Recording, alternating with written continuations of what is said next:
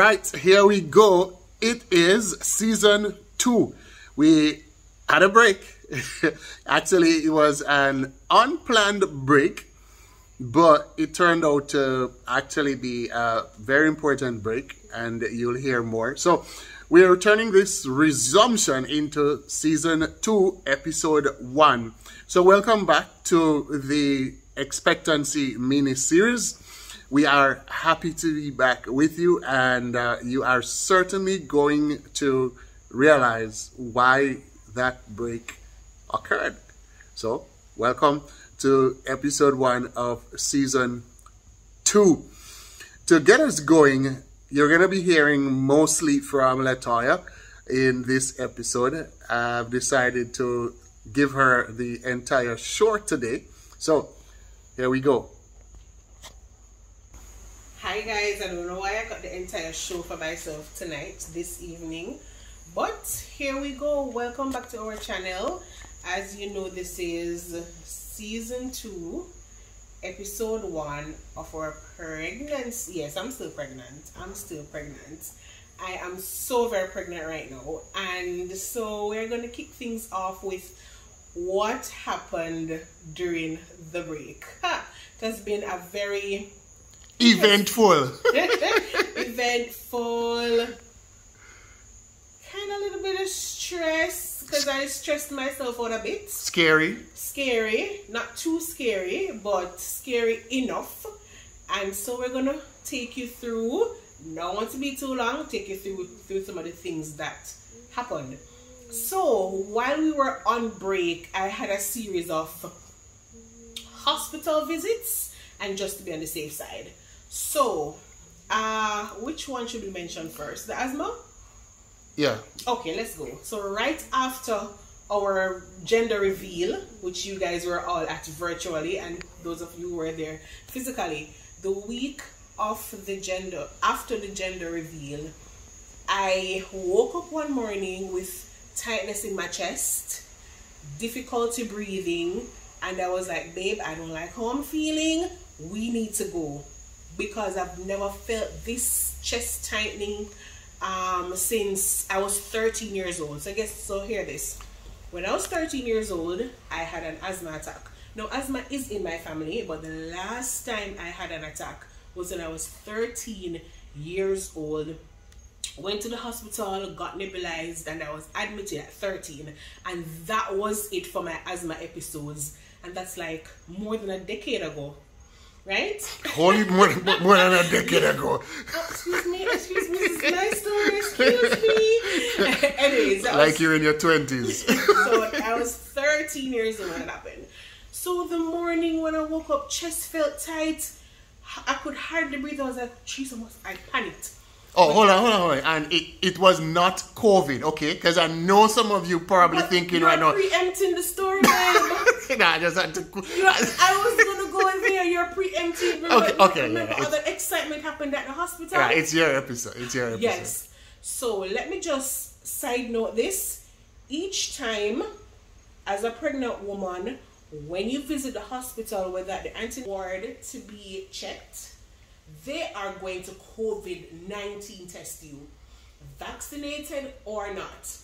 You do a PCR, you do a antigen test. So my nostrils burnt me every time. So this was not fun. So this particular morning when I went to the hospital, because my chest was tight, had difficulty breathing, I did a quick swab, and I had to do a PCR. They isolated me. So guess what? The hospitals are really working to get this thing under control, and they have things in place for this COVID-19 thing, right? They have things under control. I was isolated until I got back the results. So that was a good thing, because they did not want to mix non-COVID mummies with, a possible case or an exposure or whatever. So that was good. I really appreciated that of the hospital taking care of the pregnant mummies. Anyways, I was isolated. My tests came back negative, but then I was nebulized right throughout the night. They kept me.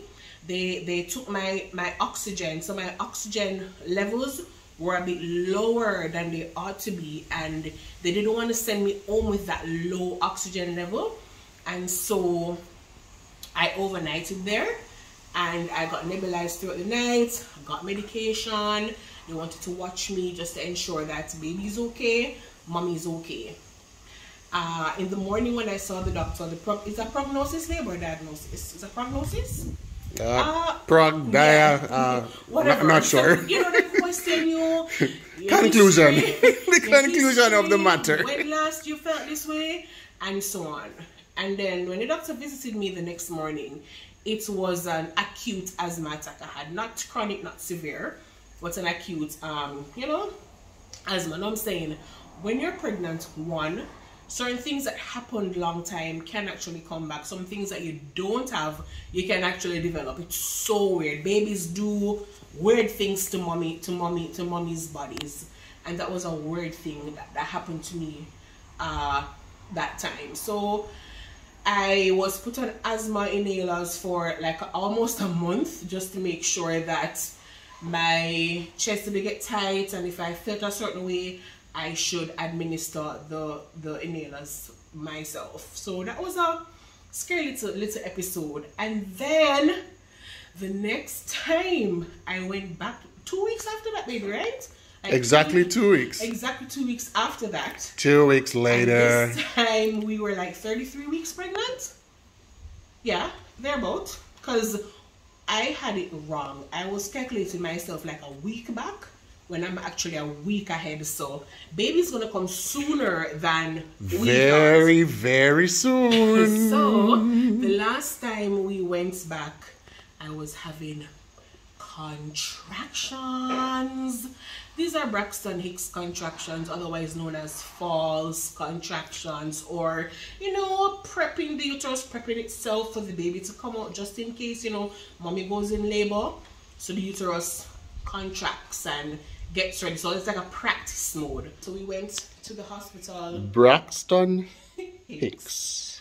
I wasn't in labor. It was just, you know, practice happening. And I was dehydrated that same time as well. So dehydration also can cause an onset of Braxton Hicks. So mommies, I didn't know this. This is my second pregnancy, but it still feels new. If you get dehydrated, it can really set off contractions. That's Braxton Hicks. So they had to, the worst thing I hate about hospitals right now, they had to IV me, and they had to give me fluids, because giving me a glass of water or coconut water at that time wouldn't have helped. So they had to give me an IV, give me some fluids, you know, examine me, which they always do, and then I was sent home that time, thank God. Because if I'd stayed, I'd have to do a number of COVID tests, and I couldn't bother. I'm glad they do that, but I couldn't bother. So, twice in the hospital. Then after that, we went to see our doctor for, you know, antenatal checks. Each time we go, doctor checks tummy, make sure that I'm okay, we're doing fine. So baby is healthy, baby is kicking, baby is somersaulting, baby is high-fiving, baby is playing football, baby is doing gymnastics, and baby is sitting on mommy's bladder. And so I pee 152 times now for the day, especially at nights. I pee, like really pee. Which is probably going to make you want to drink less water. But then, of course, you have to drink more water to keep hydrated. So another of the challenges of this wonderful mystery called pregnancy. Exactly. And then again, it's important to have a partner with you, somebody with you. So baby, you were there when my back hurt, swollen. That's me. Everything. Babe, my back hurts, my tummy hurts, she's sitting on my bladder, she's sitting way down in my pelvis, so it hurts. And let's talk about the cramps. Sleeping on one side for 10 minutes, then on the other side for 10. Where do I get time to sleep during the nights? It's crazy.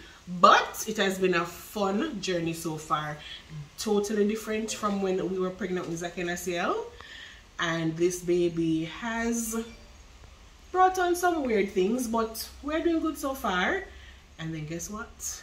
We are like a couple days away before we meet our little princess. Yeah, so it's down to days now, like literally down to days. But let me tell you something. You can put your guess in the comments below the video. Yes. As to how So many 2 days. guesses. Yeah. How many days and how much you will win. Let's see. And the person who guesses 3 guesses. closest, you get what? Maybe some credit. 3 guesses. Digital flow. Something. Her weight. Money. Money? You have money? He's always talking about money, right? Robux. I know. So let's put 3 guesses out there. 3 guesses. You can't enter. I know how much money. Exactly. That's why you can't enter. And you can't tell them either. So there are 3 guesses, guys. Her weight, what time she'll be born, and how many days. That's right? Yeah. How many days left to go? So that one we'll we'll award that one this week. So make sure you like the video. Make sure you subscribe if you haven't yet subscribed to the channel. Guess the number of days left to go. And we're gonna give that credit next week. Yeah, next weekend, Lord willing. Can I throw in another guess? Sure, go ahead. And will she look like mommy or daddy? No, I don't like that one. I don't like that one. That one is too. I think that one is too subjective. Will she look like mommy or daddy? Mommy, did I get it right? Will she look like mommy or daddy? Or will she look like Zaken? Show them your cute face. So stick around. We have literally days to go, but these days they seem like forever. Seem like forever. I feel like she's over baking. Yeah, I think that way too. I think she's like super ready. But you know, these doctors, they always try to keep them in there for as long as possible. I think they love to work. Yeah. So they've given us a date. So that's the date we want you to guess how many days from today's date are left to go. But of course, at the end of the day, when she's ready, she's ready. So thank you guys for tuning in, and see you on the other side. Not sure if you'll see us again without the belly or with the baby, but whichever way you see us. Who knows? Who knows? Alright, yeah, but those of you who believe in prayer and those of you who know to pray, please continue to pray.